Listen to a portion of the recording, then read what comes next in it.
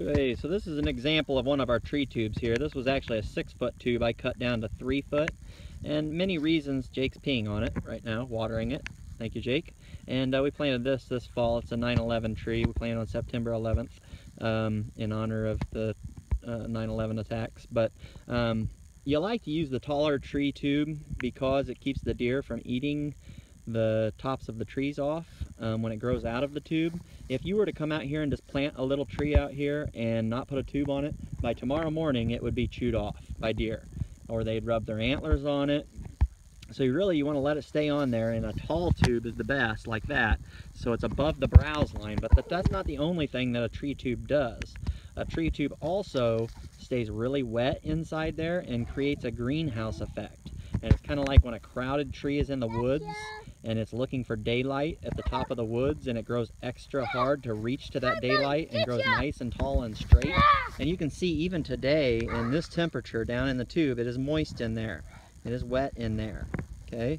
And it's a completely dry day today. But that tree we planted this fall, and it's still green, hasn't lost its leaves yet. It's November 5th, something like that, and still has leaves on it. But it'll keep growing up out of this, and then when it comes out, hopefully the deer don't browse it too much because it's a little tube. I may switch it out. But all these trees out here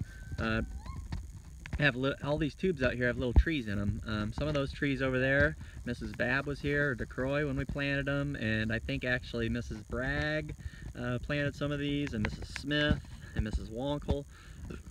Grandpa planted some of those big pines that are absolutely destroyed by deer, and we'll continue to keep planting. As they kill them, we keep planting them, so that's the only thing you can do. Over here, these are where we planted our nuts this year. And you can see along that fence line over there, it goes all the way back our 120 acres. As far as you can see, there are tree tubes along that fence line every 30 feet. Okay, so you can see tree tubes going all the way back down the line there. Okay, they go way back there. And everywhere you see a tree tube, there's a tree that we planted. Lots of work. But what we do is we plant nuts, and in this bed, and this is also where we plant our pumpkins, but we plant nuts. All these seeds are nuts. Some are from Mr. Heary, some are from all kinds of different people we have nuts from. This actually says on it, each tube is labeled to tell what's on it. I thought I labeled it, maybe I didn't. What? It's already worn off, that's crazy. Oh yeah, right there, but there's Chinese chestnuts, swamp white oak. You found deer tracks? All right. Dog tracks? Well, we don't want to shoot a dog. Okay, so I did have these labeled, but it looked like magic marker or a permanent marker is not the thing to use on these. They get so wet, it must have just washed off. But these are all nuts that Brock helped plant, didn't you, Brock? Yep. And Brody helped plant.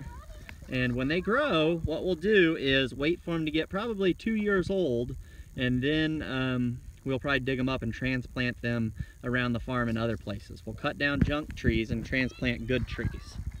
Okay, and then over here, this is what the nuts look like when they grow. These are these were planted last fall as nuts. And each tree, so these leaves are starting to lose their leaves. Trees are starting to lose their leaves. But you can see, oh, there's a rabbit. Look at that.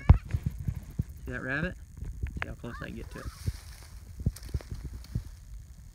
Okay, so here's this tree here, and it is about 10 inches tall maybe, but that was planted from an acorn last year. There's actually 2 here.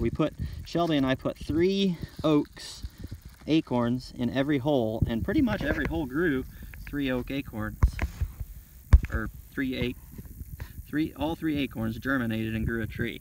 So we'll let those get up, maybe, yeah, I saw it earlier. We'll let it get up about this high. So up about that tall. Next year, probably next fall, when they go dormant, we'll dig them up and we will move them to somewhere else on our farm.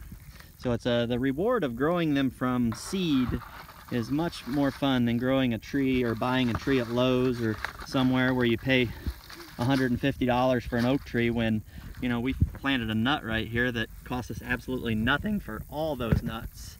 And you know, we got 50 trees along here that in 3 years will be as big as 3 or 3 to 5 years will be as big as some of those $150 trees, and you know, we've got nothing invested in them except a little bit of time, and we enjoy doing it as a family. So you can see way out there, there's tubes everywhere on our farm.